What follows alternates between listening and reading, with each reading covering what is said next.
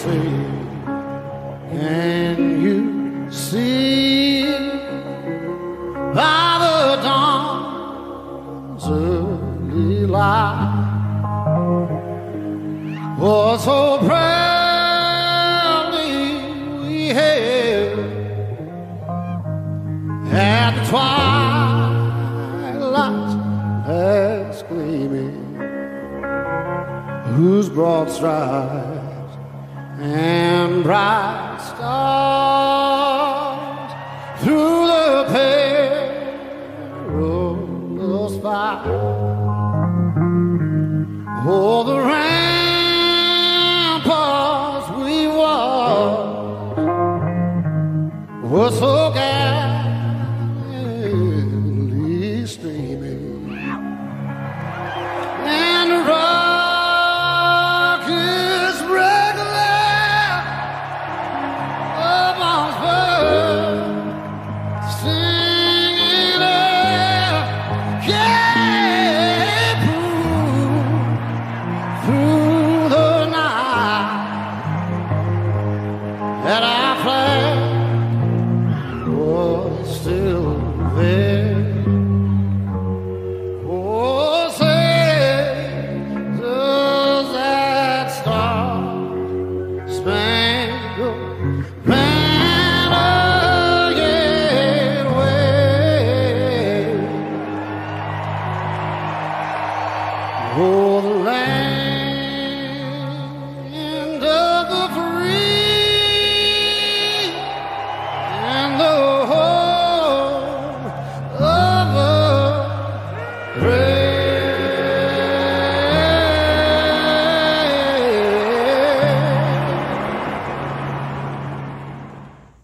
Hello everyone, welcome to another episode on this week's 172nd Air Wing video.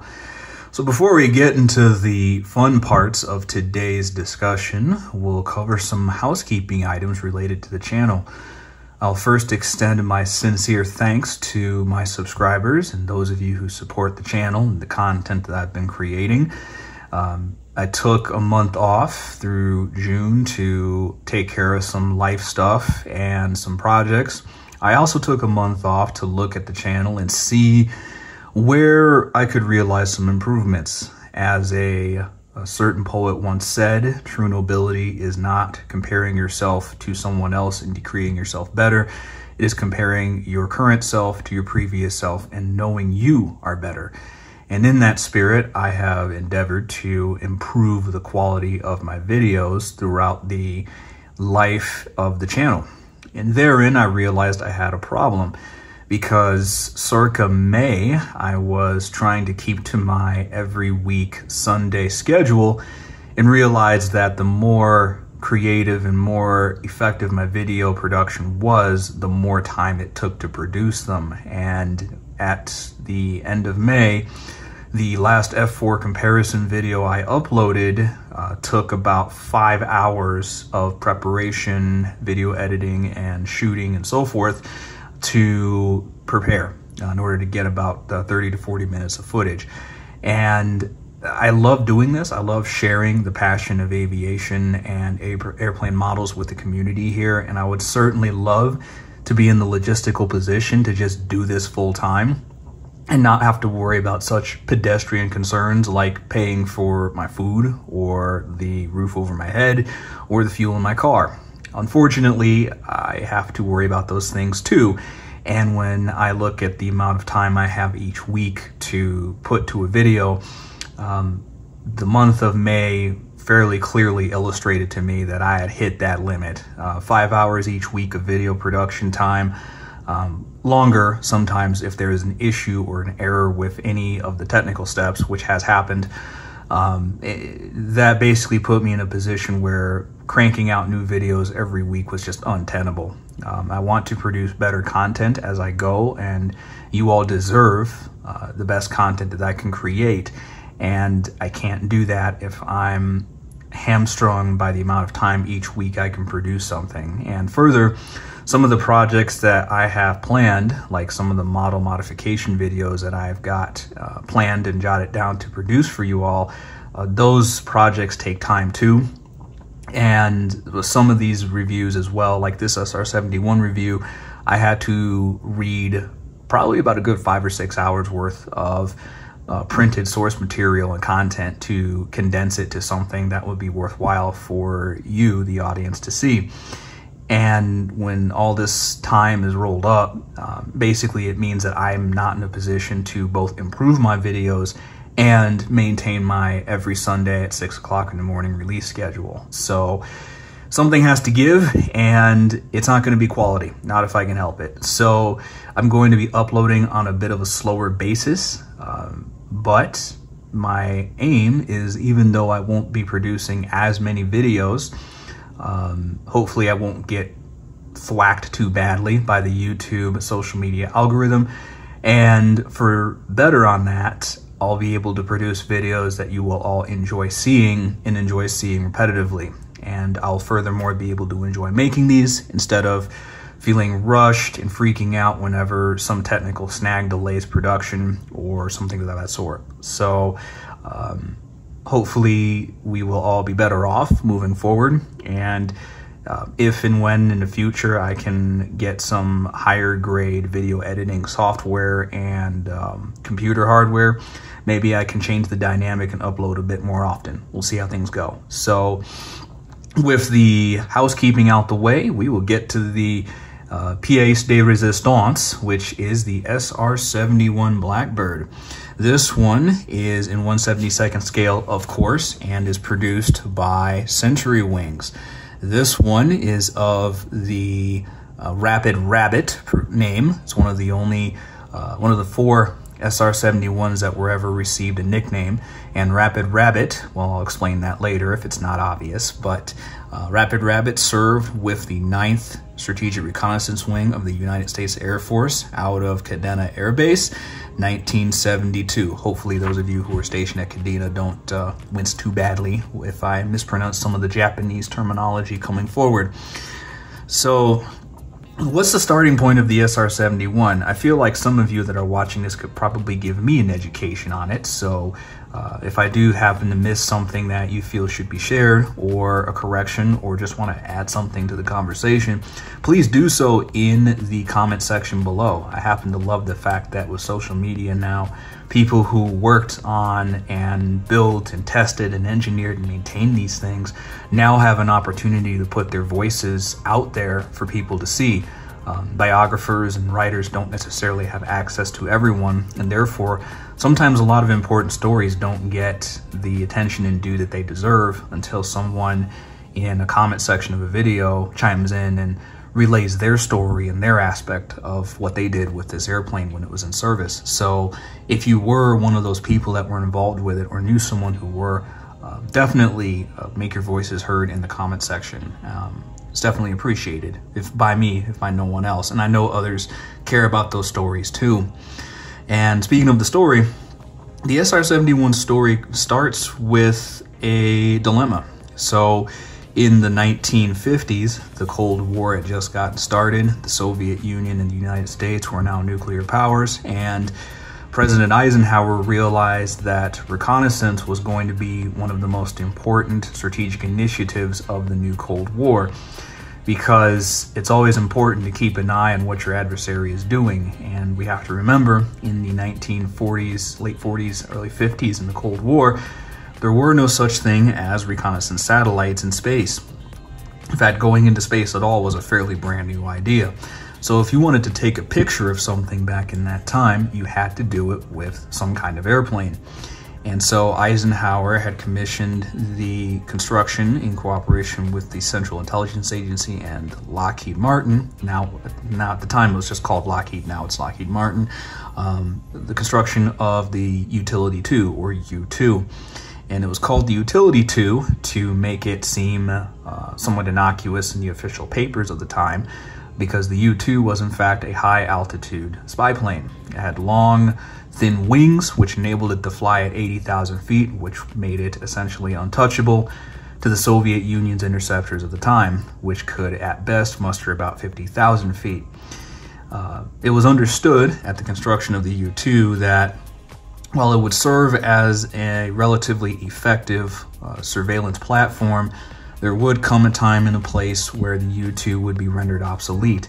It was understood even in the 50s that the technological developments in the Soviet Union would eventually make the U-2 ancient history. And sure enough, when Francis Gary Powers was shot down by a newfangled device called a surface-to-air missile, it was clear to all parties that something different and something better had to be built. And so, in 1958, the A-12, codenamed Oxcart program, was started.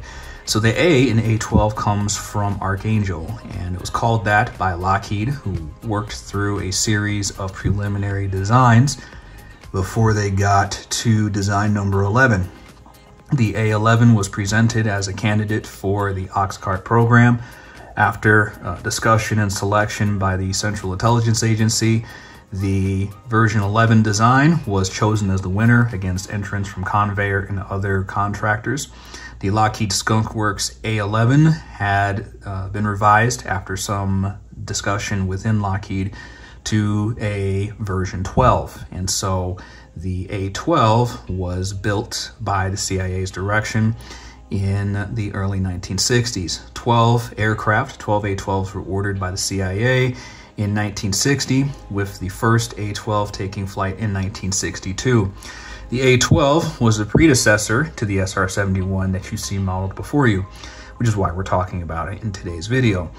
And I'm also talking about the A-12 because I think in the modern, wider discussion of aviation history, folks may not have a clear picture of how the SR-71 and the A-12 played a part.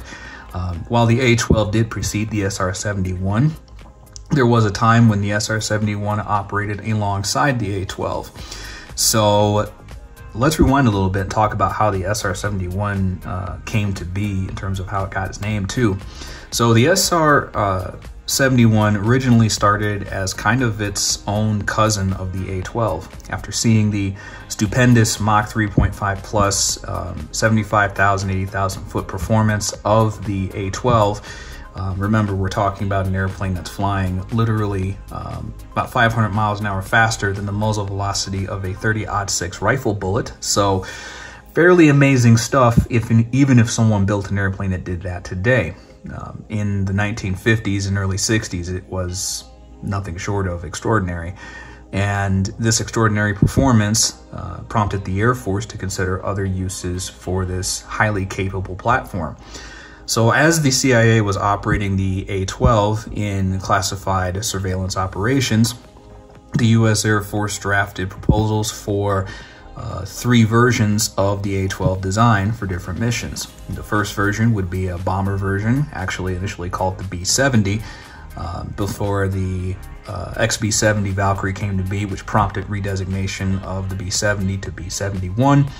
Then there would be a F-12 interceptor, which would be used to meet and shoot down any Soviet bombers coming over the North American continent, kind of replacing the role of the F-102, F-101 Voodoo, and F-106 Delta Dart. And then there would be a RS-71 reconnaissance variant. Now, as time progressed, the research and development of these variants grew to be extraordinarily expensive. The XB-71 was canceled before it ever got built.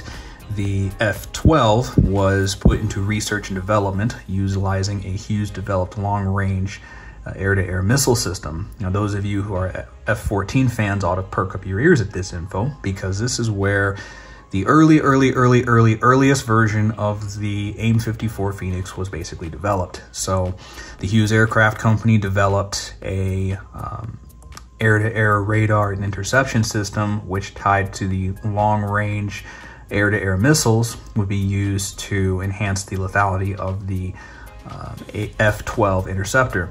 Now, the program got along in the research and development phase before Robert McNamara basically looked at the price tag and decided, absolutely not, we can't afford this, and canceled it. So when it was canceled, that left the Hughes Aircraft Company with an amazing beginnings of a long-range weapon system, but no airplane to use it from. And that technical platform would make its way from the F-12 prototype to the F-111 naval variant, and then from the F-111 naval variant to, in its penultimate finalized form, the F-14A Tomcat, of which I'm sure those of you that are watching this video know as much about it as I do. So enough talk about Mavericks, right? We're going to come back to the story of the SR-71. So originally the RS-71 proposal was for a two-seat long-range reconnaissance airplane, which would have somewhat more advanced and slightly different equipment than the single-seat CIA-operated A-12. And the plan was the RS-71 would fly in international airspace, taking photos and reconnaissance data in a official capacity, meaning something that the government could acknowledge and say that was happening.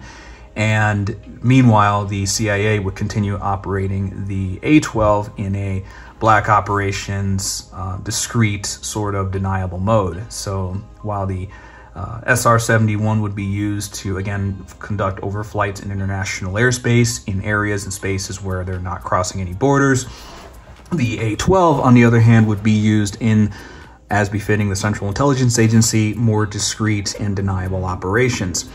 So with that outlined, 32 of the SR-71s were eventually ordered and built, and the RS to SR-71 situation is also worth mentioning because apparently in the documentation it started off as the RS-71, and then by Curtis LeMay's direction, who happened to be the 4-star Chief of Staff of the U.S. Air Force, the RS-71 designation was changed to SR-71, SR standing for Strategic Reconnaissance.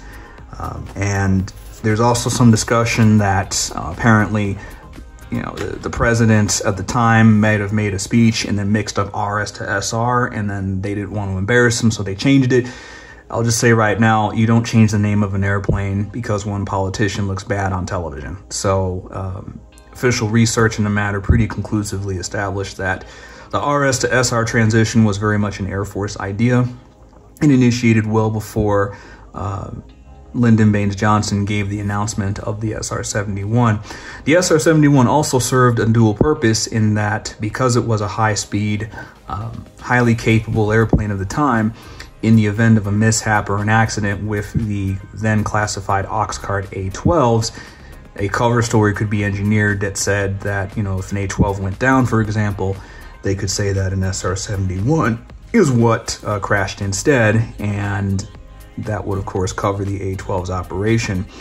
So the A-12 and the SR-71 briefly operated together until the A-12's retirement before the 1970s, and while the A-12 had a brief but illustrious career in the Central Intelligence Agency, the SR-71 would continue to operate until the late 1980s, when citing higher costs and the expense of operating these airplanes, they were briefly retired before they were brought back from retirement in the early to mid 90s before being finally retired before the turn of the 21st century in 1999. So the SR-71 has quite the long history, and again, those of you that know more about it and worked with this airplane are certainly invited to put your take and your history of it in the comment section below. So and it's an amazing piece of work, and as somebody who has seen this airplane in person at a couple of museums, one of which was the Strategic Air Command Museum in near Omaha. It's not quite in Omaha, but it's fairly near it. It is an impressive piece of kit. So some of the fun facts about it, it's actually painted dark blue according to the publications. However, when I've seen this in person, and maybe it's just the wear and tear on it over time, it was pretty darn black. So make of that what you will, but dark blue, black, it looks darn intimidating in person, and it's giant, it's huge. We'll talk about that more when we get to the model impressions, but this is a large airplane. To put things in perspective, when I went to the Strategic Air Command Museum, they have it set up where the SR-71 is basically the centerpiece of the entire atrium of the museum. So when you walk into the check-in desk at the front, you turn right, and you are basically looking right at the forward pitot boom of the airplane, and it takes up your entire visual view.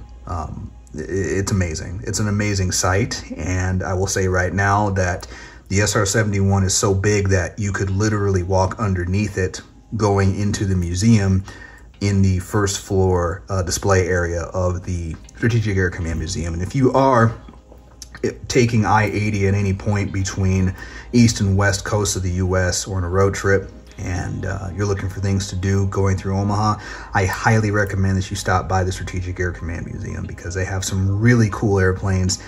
And I'm also glad to say that probably the coolest airplane they have there isn't even the SR-71. It's the, well, now I should say, when I went there they didn't have this, but now they've even got an F-117 on display. So it is, it's a cool thing. But I was going to refer to the Constant Peg MiG-21 that they have there as well. So it's kind of tucked in the back underneath a couple of cargo airplanes, but it's a good time. If you like airplanes, definitely check it out. So back to the airplane question, it is massive. It is huge, and it's black, and it looks mean, which is why they call it the Blackbird. In the Japanese operating area, they also gained the nickname of Habu, which, as I understand it, is Japanese for snake. So take your pick of which name you want to call it, whether it's Blackbird or Habu, but either way, these things are freaking cool, and they're fast. They go about Mach 3.2, which some of you out there might be watching this and thinking, what the heck's Mach 3.2? Well, I did the math for you. That's about 2,400 miles an hour. Now, if that's not an impressive number, just remember that that's significantly faster than a 30-06 rifle bullet when it leaves the muzzle. So if you took an SR-71 at full speed and you had a hypothetical firing range at 76,000 odd feet and someone fired a 30-06 bullet at that altitude, the SR-71 would beat the bullet. It would win a drag race with a hunting rifle round. That, ladies and gentlemen, is fucking quick. So just for the reference, a 30-06 rifle bullet at the muzzle goes about 1,400 miles an hour, which is about Mach 2.58. So Mach 2.58 is pretty darn fast in and of itself, but you would lose a drag race to an SR-71 at full tilt speed. That's how fast this thing was, and the technology was built in the doo-wop era. Freaking amazing, right? So that speed meant that when the SR-71 was flying, again, you're talking about an airplane that's moving so fast that it's outrunning a rifle bullet by about 500 knots. And put that in perspective, 450, 500 knots, it's about the speed of an airliner at cruise altitude. So if you think back to the last time you're flying somewhere, anywhere in the world, an SR-71 is that much faster than a full tilt rifle bullet. Like, really quick. And at that speed, someone on the ground with a radar station or air defense system simply doesn't have the reaction time to track something moving that fast, even if they see it on radar. And we'll get to some reasons why they may not, at least at the time. Even if they see this Blackbird hustling at Mach 3.2 on their screen, by the time their eyes visually look at it and their brain processes that this airplane is on the screen and they need to coordinate some steps to intercept it or shoot at it, it's already covered a massive amount of territory. And by the time someone at an air defense station picks up a phone or calls a boss and says, hey, do I have permission to shoot? It's gone. It's already passed by that station and it's out of range. Even if you have a station where the SAM site is ready, the missiles are armed, the radar is locked in, and everyone is ready and waiting for an SR-71 to show up, by the time someone presses a button and shoots, you got to remember, a missile has to go from the ground at 0 miles an hour to 2,400 miles an hour plus. Because remember, you can't intercept something at the same speed it's going.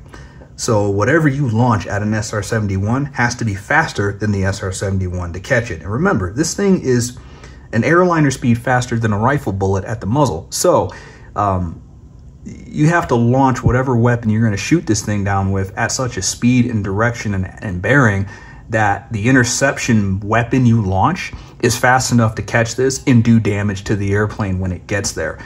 And so yeah, a SA-2 or SA-3 missile might have the ability to reach a target at the SR-71's altitude, but it is moving so freaking fast that by the time the missile gets to the altitude and is behind the airplane, it's going to run out of fuel and just, you know, self-destruct before it even catches up to the airplane. So it's like, you know, it's like when you play Tetris, but you start off in the lower difficulty and the blocks come down slow and you can easily play the game and win.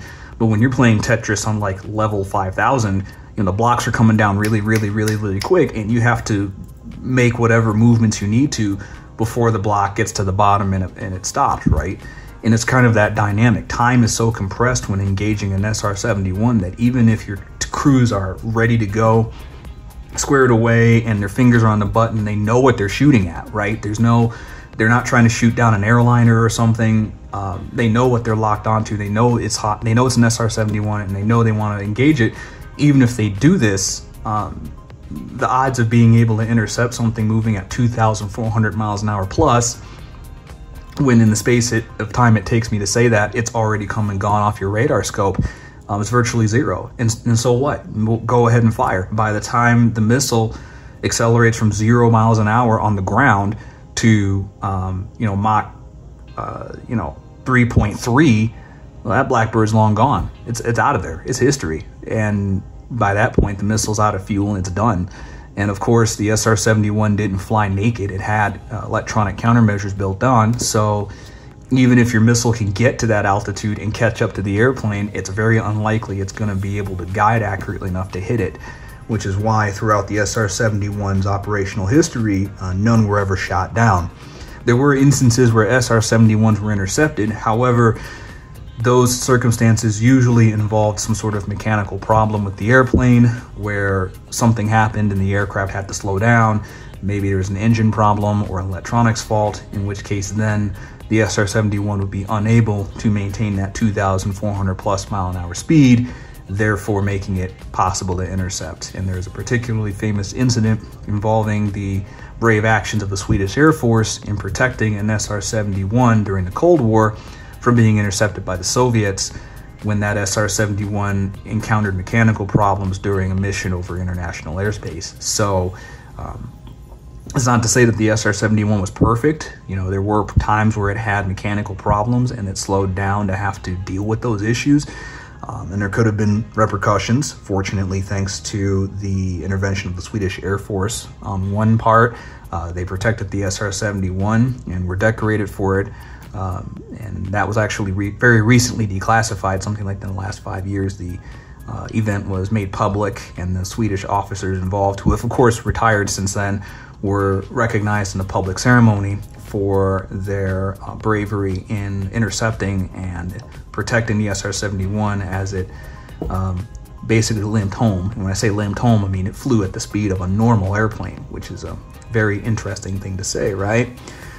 So because of the speed of this airplane, it's moving at, you know, again, 500 knots faster than a rifle bullet, so there's a lot of friction. And the air friction encountering the skin of the airplane meant that the Skunk Works designers at Lockheed had to countermeasure that. So what they did is they built the airplane with very large gaps relative to other airplanes. So on the ground, it is, you know, there's gaps in the airplane. There's actually fuel leaking out of the tanks because the gaps are that big. And it's only when the airplane goes close to Mach 1 that those wide gaps in the titanium plating seal up. And once the expansion of these panels fills in the gaps, then the airplane's completely sealed, the fuel doesn't leak anymore, and the airplane is able to book it at 2,400 something miles an hour. So you can see this, it's actually modeled really well on this. Century Wings captured the panel gaps and the plates of it in the model, and some of the trapezoidal arrangement of the parts was also done to take into account the fact that at that high speed, you're looking at 600 degrees of skin temperature. So if you think about your average oven baking at 450 degrees, this was 30% hotter than that when this airplane's flying. So it's very hot, and they had to allow for that in the design of the skin and the frame of the airplane. The cockpit windows, which you see here modeled on the aircraft, were not actually glass. These were built out of fused quartz, and once again that was done to account for the substantial 600-degree temperature of the airplane at the cruising speed and altitude that these things went on. And the tires, one set of which you see right here, are built in a way that they have nitrogen. They don't have air in them, they have nitrogen, and they cost $2,300 each because they had to be extraordinarily temperature resistant while still being capable of cushioning the airplane on landing. And the tires are only good for 20 landings. So if you happen to score one of the real ones on Craigslist sometime, just bear in mind you're going to be changing a lot of tires if you fly that thing. So the other benefit, or I should say difference, of the SR-71 versus the A-12, if you ever want to know which one is which, are the fuselage chines. They're a bit wider on the SR-71 than they are on the A-12, which also, unless you're talking about a specialized variant for training, will only have one seat, whereas the SR-71 has two. The chines are an aspect that helps initially with radar diffusion and absorption, which is somewhat of the first practical application of what would later be called stealth, and was one of Lockheed's first efforts in something that we now take as a household name. Now remember, they built these things in the early 1960s, hence the 61-7978 serial. You know, this was built before the Bee Gees ever hit the radio. This was built before you know, Martin Luther King's assassination. This was built before we landed on the moon. I mean, it's crazy. It's crazy, crazy, crazy, crazy stuff. So, you know, and this is the first generation of stealth technology. I mean, folks were building that in the F-35 now, and people think, well, this is cutting edge, brand new stuff. And in reality, you know, the first iteration of it was when Lockheed built the SR-71 before the Beatles hit the airwaves. You know, that's crazy, crazy, crazy, crazy stuff. And we're not even done, because then there's the engine, right? And I have to talk about the engine and how that worked, because it does play an important part in the model and some of the accuracy representations of it. So the engines are certainly something worth independent study, and if you are someone that likes that kind of thing, I highly recommend that you look up some resources on the SR-71 and the J-58 engine, because it is a marvel of engineering. Essentially, what you have is a configuration, and remember, this was built in the late 50s, early 60s. This, you know, the A-12 first flew in 1962. Crazy, okay? This is the first iteration of something fairly close to, but not quite a scramjet. Essentially, what happens is, and I'm going to very simplify this because I could probably take up an hour just talking about the dang engines, and there are videos actually of just people talking about the engines because of just how much of an engineering feat they are. But in summary, with how they're represented in the model, you have an intake pathway which goes from here. Now you have the shot cone which moves in and out. You have an intake which of course takes the air in, vent doors here and here, and then vent doors here. There's also another set which isn't modeled. We'll talk to that in some of the model details later in the video. And then you have your afterburner back here. Now, in normal jet engine operation, what you have is the what one engineer called the squeeze, suck, bang, blow process, right? The air comes in, it's squeezed through some compressor blades. It's, you know, combusted. This is the bang part. It's combusted in the combustion chamber, which is obviously not visible here, but inside the engine. And then it comes out the back. And then if you have an afterburner, you put more fuel in it, and then that's lit. And there's your blow, right? Squeeze, suck, bang, blow. Now, with the J-58, they did something kind of interesting here. They took and made a computer. Remember, 1960s era computer. It's relatively primitive by modern standards, but for the time, extraordinarily cutting edge technology, which would track the position of this shot cone. And what the shot cone does is it moves in and it moves out. Now, it's not modeled, it's fixed on the model, but this goes out when the airplane is going slow, and it moves inward when the airplane goes fast. Because what happens is, at slow speeds, the nozzle, or I should say the shot cone, is extended, the airflow is slowed, the air goes in, and the vent doors on the side are open to bring more air in, because what happens is the air coming in and the air coming in here, or I should say the air coming in here and the air, some of the air going out goes into the compressor section. It's, you know, squeeze, bang, you know, squeeze, suck, bang, blow, and it goes out the back, and it works something like your average ordinary jet engine. But when the airplane goes close to Mach 1, something interesting happens. The shot cone here is retracted, the airflow is sped up, the vent doors here are opened, or I should say they're actually closed. Vent door here are opened a little bit more because now some of the air needs to be let out, and you have a combination system. The air coming in, some of it is combusted. You know, you have your squeeze, suck, bang, blow process. It's burned in the engine, comes out. Some of the air is bypassing the combustion section and just goes straight to the afterburner. And then it either bypasses the engine or it is burned in the afterburner section here and then comes out the back. And when it goes really fast, like 400 miles an hour, you know, screw your rifle bullet is a slowpoke speed, then the shot cone is moved completely inside, not completely, but it's moved much closer inside the engine. The doors here are closed, doors here are closed, doors here are closed. Pretty much all of the air, I'm sure some of it's directed into the engine, but all of it, I say all of it, most of it is directed outside of the combustion chamber of the engine. It just bypasses the squeeze, suck, bang, blow section here, bypasses that, goes right into the afterburner, and it's burnt. And the airplane's moving so fast that, you know, it's leaving a rifle bullet in the dust, which means the air doesn't need to be compressed anymore to be ignited. It's just it's squeezed inside the intake, and that's all the pressure that high speed we're talking 600 degrees on the skin, so it's going very fast. The air is moving quickly, and it's moving quickly enough that you don't need to go through a special process to ignite it. It just goes into the afterburner and it's lit. And when it goes that fast, it's very fuel efficient because the air just basically has to be put in the right place and burned up. And it is a marvel of engineering. And I realize I've oversimplified a lot of this, and I kind of have to, because again, I could just sit here and talk about the engine for probably a 2-hour long video, and I still might miss stuff. That's how amazing the J58 is. So we're going to come back to this, and again, I'm going into some of this detail on the motor for a reason. I've not forgotten that this is a model review too, so it's going to be something we will circle back to when we get to the model details. But in order to talk to that, you got to know how this thing works in the first place, and besides, it is just freaking cool, isn't it? So when we look at the aircraft in question, we see that this is serial number 617978. Again, this one was posted to the U.S. Air Force Air Base at Kadena, Japan in the early mid-60s to the 1970s. And this one was named Rapid Rabbit because of the Playboy insignia that you see back here.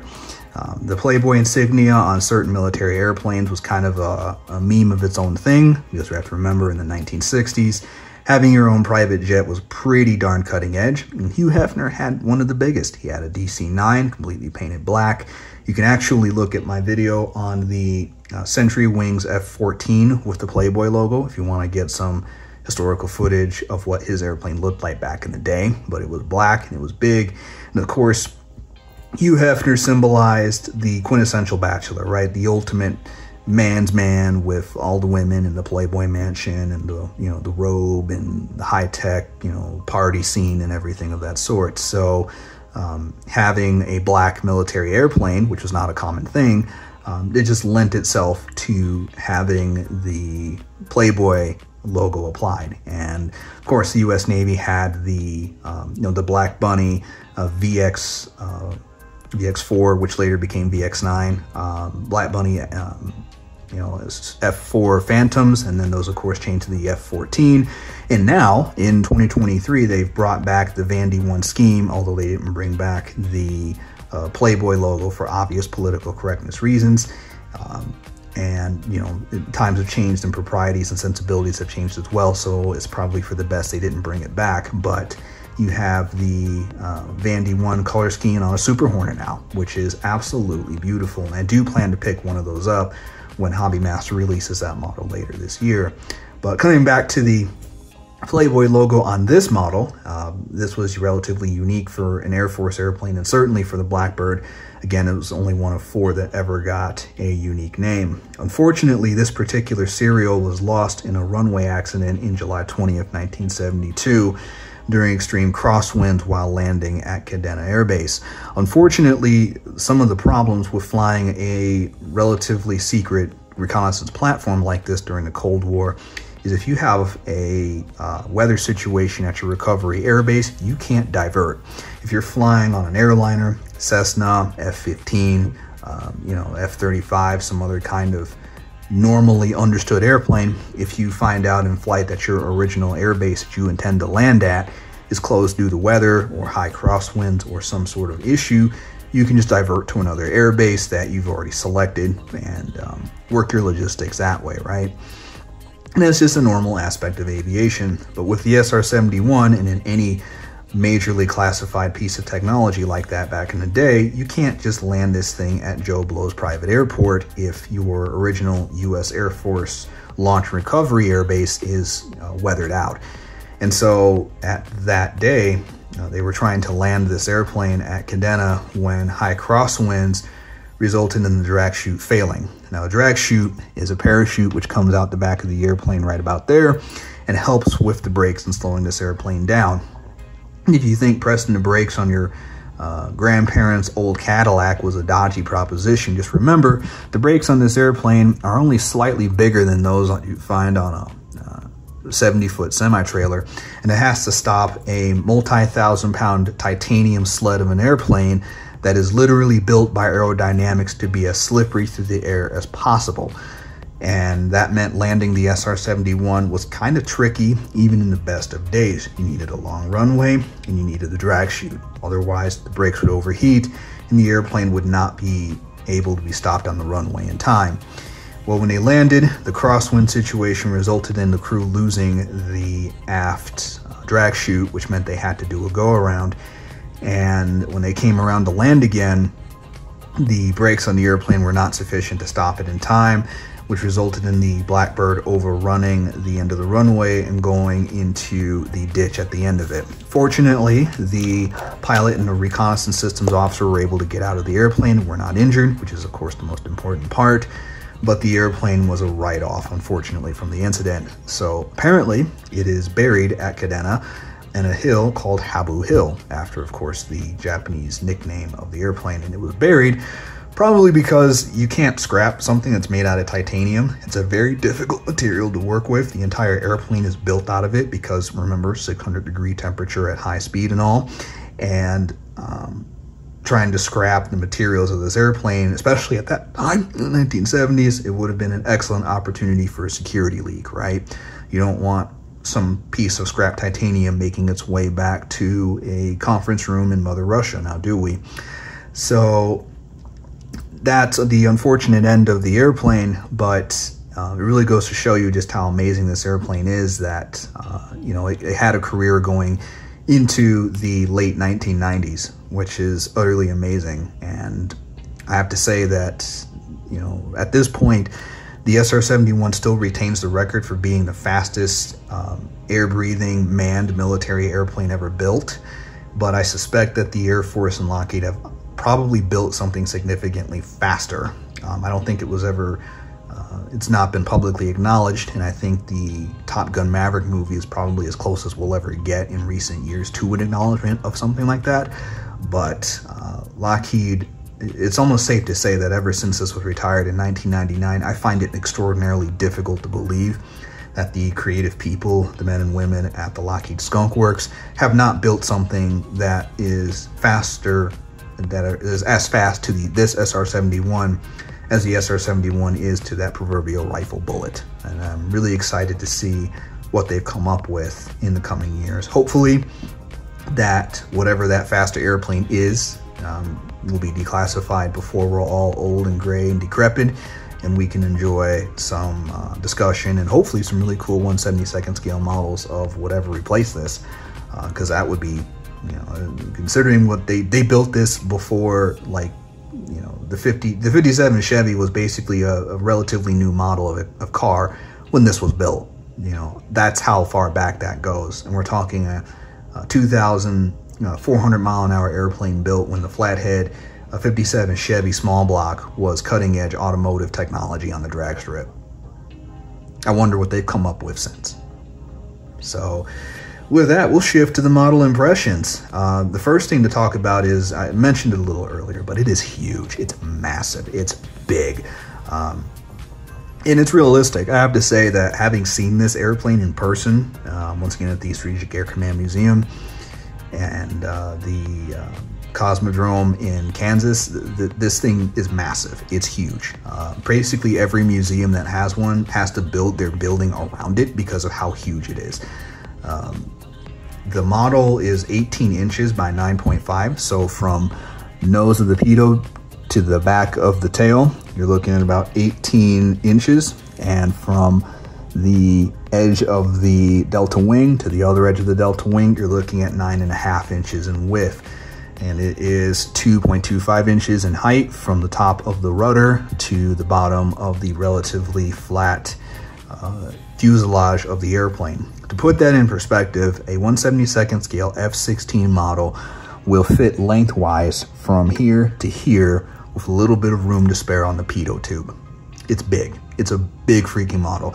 So those of you who display your airplanes in flight, just be aware you may have to do some finagling because this is a massive airplane. It's bigger than my F-111 models. It's easily the biggest, one of the biggest 1/72nd scale models I have. It's not my largest. I have a KC-135 and a B-1B that I built, both from plastic kits, one being the AMT KC-135 and the B-1 is from a monogram kit, which I will put on the channel one of these days when I get confidence enough to do it, because it's one of my first builds and there are some flaws that I'd like to correct before I show it to you all, but those are bigger, but not by much.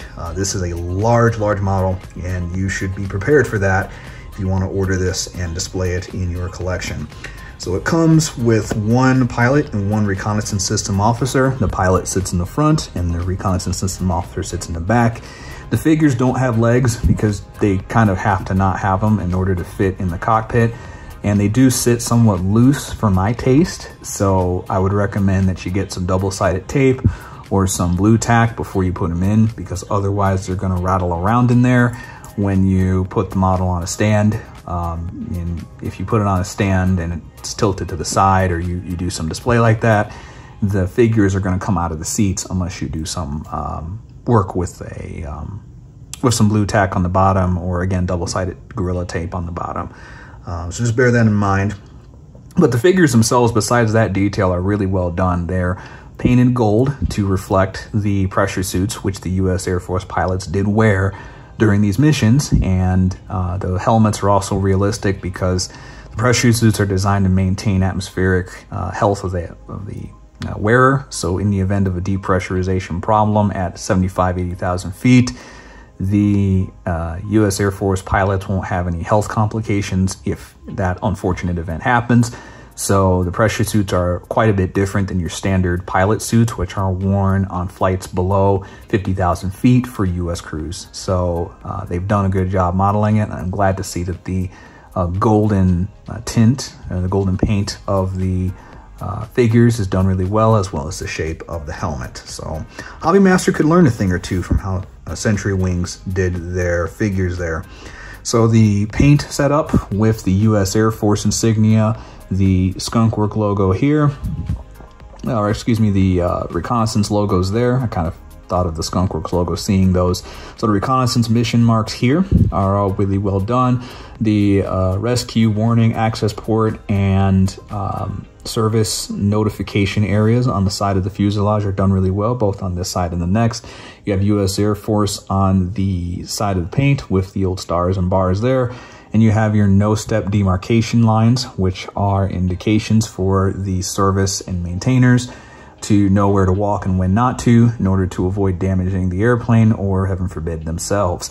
The little port right here is for the Astro-Inertial Navigation System, or ANS for short, because this was built again in the 1960s GPS, global positioning system, was not a thing back then. So to make sure the airplane was accurately going where it's supposed to go and didn't cross any international borders and cause any geopolitical problems, it needed a very accurate navigation system. And to that end, the Astro-Inertial Navigation System, or ANS, was built as a pre-GPS onboard navigation setup.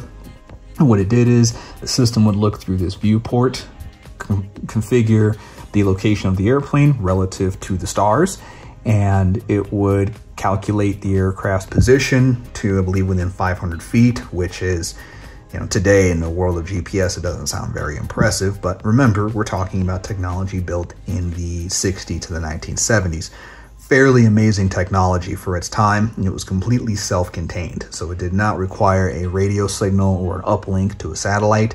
It was completely self-contained navigation, and of course, the fella in the back right here would control it. As far as I understand, there were no women that served as reconnaissance systems officers, so unfortunately I'm forced to use the male pronoun there, but that the individual back here would operate the system and would make sure that the airplane was where it was supposed to be, which, when you are conducting reconnaissance missions over international airspace near countries that don't necessarily like you, that's a very important job. And they've modeled that viewport fairly accurately. On the bottom, which you can't see, but it is included on the model down here, there are the reconnaissance access cameras and viewpoints down there with appropriate labels. And you have the serial number prefix here, or suffix here, and the serial number painted up here in accordance with the U.S. Air Force regulations and the storied Playboy insignia there. So again, paint is done really well here. Which brings us to the next point, which is the engines. Earlier in the video, I talked about the configuration and how the behavior of the nozzle worked relative to the airspeed of the SR-71 and its various regimes, and we're going to circle back to that now, because as displayed, this model is rendering a incomplete / inaccurate engine configuration, because we have the aft ports open. The louvers here are, it looks like they're closed. Correct me in the comments if someone at Century Wings knows or intends different. But this looks to be in the closed position, and the intake spike is in the intermediate, I would say intermediate position, meaning it's not quite fully forward, not quite fully back. And this configuration is not in alignment with how an SR-71 would look, either at high speed or at medium or low speed. So whether that's a drawback or not is going to depend on your level of precision, how precise you want the model to be. For some people, it is a deal breaker on the front door of things. That's it. They're done. Close the door, lock the deadbolt. They're out. For some, it's something that's not a big deal. It just depends on you as the collector and whether that's something you really value. It would have been nice if Century Wings either included the option of changing out the intake spike, you know, kind of like what Caliber and Hobby Master do. They put parts on there that you can take off or put in to simulate certain aspects of the aircraft model and certain regimes. You know, if you have the afterburner open or closed, or targeting pod included or not included. It would have been nice to have some kind of way to change the intake spike so you can model it with the intake fully forward in the airplane at like Mach 3.2 on your desk, which would be really nice. And in order, of course, to do that, the aft louvers would have to be closed. So, you know, I think I'm not ignorant to the fact that it probably would be some engineering challenges to do that accurately, and it would probably increase the model's cost. But, you know, this is SR-71 we're talking about here. So it would have been nice to have a setup where, you know, you could display it with the vents, these vents open, this forward or this back, and this closed or this open. You know, it'd be nice to have some options there. And I realize budgets and production limitations, of course, always apply. You know, Century Wings has to mass produce these things, and that imposes a limit on the amount of customization that they can do. So I would have been open to see, you know, if they had to model it, like maybe model it at Mach 1.5. So you'd have the intake spike in an intermediate position, the vent doors in the open position, these closed. You know, it'd be I don't know. It just, I realize this is a problem that may not have a practical solution, because no matter how they build it, somebody like me is going to make a video and go, hey, you know, if they did make it at like Mach 1.5, somebody might come in and say, well, it should have been made to go at Mach 3.2, which if you make the model look like that and you don't make any parts that can change it, then you can't display it on the ground, because there's no condition on the ground where you would have it parked and the intake spike would be fully forward, and, you know, when everything's closed and it's going Mach 3.2, I mean, that's not compatible with how it would be on the ground realistically. But again, what we're seeing here, where you have the vent doors in the closed position, this open and this intermediate, that's also not a real position the engines would ever be in anyway. So that is, I don't know, I feel like there might not be a solution to that. Let me know what y'all think. What would you do to solve this? I put my idea forward. If you were, if you were the head honcho at Century Wings and it was your task to figure out a way to solve this display in a way that would be accurate and also not drive the price up too much, because these things are already going for about 160 US dollars. So what would your all thoughts be? I'm curious. I'd like to hear your take on that. So further, the intake spikes here are also somewhat rotated. They're like pronated out. They should be in line with the axis of the engine, and if you look at it from the top down, they're not. The intake spikes, instead of being in line with the engine, are somewhat like kinked, or a little kinked forward, a little kinked inward. Again, it's not to an extent that would immediately ruin the presentation of this model on a desk, but it is something you should know about, because these things do cost quite a bit of money. So yeah, it's a flaw. It is something to note, but to me, it doesn't really take away too much from the presentation of it, seeing as how Century Wings did do a good job with the rest of it. And I also should point out too that there is a gap here, which is not quite as visible on this side, but it is somewhat noticeable here, which is an assembly line or seam line, and the paint comes over it in a way that does make it a bit noticeable if you're looking at it up close. So in terms of drawbacks, there you have it.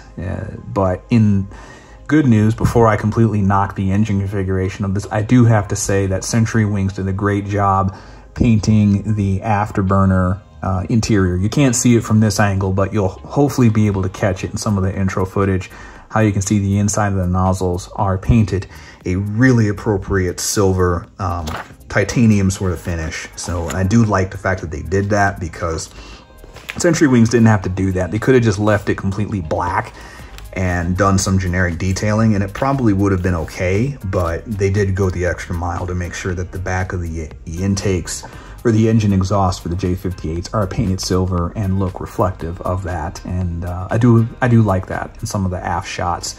So I just wish there was a way for them to engineer it so that the engine vent louvers could be changed out, so you can display it at Mach 3.2 or Mach 1.5 or a subsonic or on the ground. And considering that, again, this thing moves 500 knots faster than a rifle bullet, that's kind of key. I would like to do that. And I may just, as a personal project for a later day and time and potentially a later video, I may just take some filler and close this up and then paint it black so it looks like it's in a more realistic in-flight configuration. We'll see. We'll see. That might be something I might do later to it. But there you have it for the overall impressions of it. And I think, all things considered, it is a quality representation of it. It is, at this point, far as I know, in 2023, probably the best die-cast option that you can get that's ready to display out of the box. I believe there's an Air Force One version out there, which is somewhat less expensive, but substantially less detailed, and the options get worse from there. And speaking of options, I would recommend that you get a router style three-prong stand like I showed in the intro shot. It does come with a stand, but it fixes the SR-71 at a nose up climb angle presentation, and personally I think this is such a photogenically beautiful airplane. You really should have the option to display it any way you want. And it is heavy. It's a relatively heavy model, so for having flexibility to pose it however you want to, especially with the size and weight of it. I think having the kind of three-legged router style stand gives you some more options with presenting it than the original fixed stand, which worked. It's a good stand that comes in the box, but again, a router style stand would give you some more options. And when you're dealing with a model that's 9.5 inches wide, okay, we're talking about a model that's wider than the F-16 models are long, you're looking at a fairly sizable piece of kit. So having flexibility to display it however you want to is kind of key. And that's why, again, I recommend that if you don't have one already, to take a three-prong router style stand and get it with it. Because when you're dealing, again, 18 inches long, flexibility is important. So I'll also point out that you can display it in flight or on the ground. Obviously on the ground you do get the full set of landing gear as modeled here. You have the nose gear and the aft main gear. I did see an earlier video someone did of one that didn't come with a nose gear, but I did obviously get one in mind. So hopefully those of you that have gotten these from Century Wings, some of their earlier releases, can comment on whether that's just a one-time deal that happened to that YouTuber, or if that's something that we all have to look out for and I just got lucky. But all things considered, to conclude, I think if you're a fan of the SR-71 or the A-12, get it. Get this and call it done. Get one of these Century Wings models. They're only going to go up in price. So I think they do like 500 or 800 of them, and then that's it. They don't make any more of that particular color scheme. And then Century Wings does not publish their release schedule that far in advance. So at this point, at the time of this video, you can still get these on eBay for about 160 bucks. If you are a fan of the SR-71 and don't have one of these, or if you have a collection that's not really oriented to the Blackbird, consider stepping out of your comfort zone and picking up one of these. Since I do review models that I own, you're very rarely going to get a review from me that says don't buy it, because if you're looking at it, I already paid my money for it. And if I paid my money for it, hopefully I've chosen something that I like. So I don't have a retail store or some association with the manufacturers where they're sponsoring my content. Everything you see here is produced and solely at my discretion with my perspective. So again, I don't have a store where I get access to inventory or models and things that I may not necessarily purchase. So you're very rarely going to see me recommend that you don't buy something. So if you've gotten that trend when watching my videos, that's why. And with this one, I would say get it. Obviously, I paid my own money for it. I'm glad to have it in the collection. And if you are a fan of the SR-71 story, get it. If you're not, hey, step out of your comfort zone. Try something different. Do something new. And you all will, hopefully, if everything goes to plan, be watching this on the morning of July 4th. So happy 4th of July for those of you American viewers and those of you watching of American Association and Persuasion overseas. And hopefully we will catch you in the next installment on my channel. Thank you all again for watching. And if you haven't subscribed, please consider subscribing. That way you will be notified of upcoming videos that I post on the channel, and you'll be able, of course, to get priority participation if and when the time comes that I host a live stream and a chat. So again, consider subscribing. That'll also tell me that I'm doing a good job, and leave your questions, feedback, and input in the appropriate places below, and we'll catch you in the next video.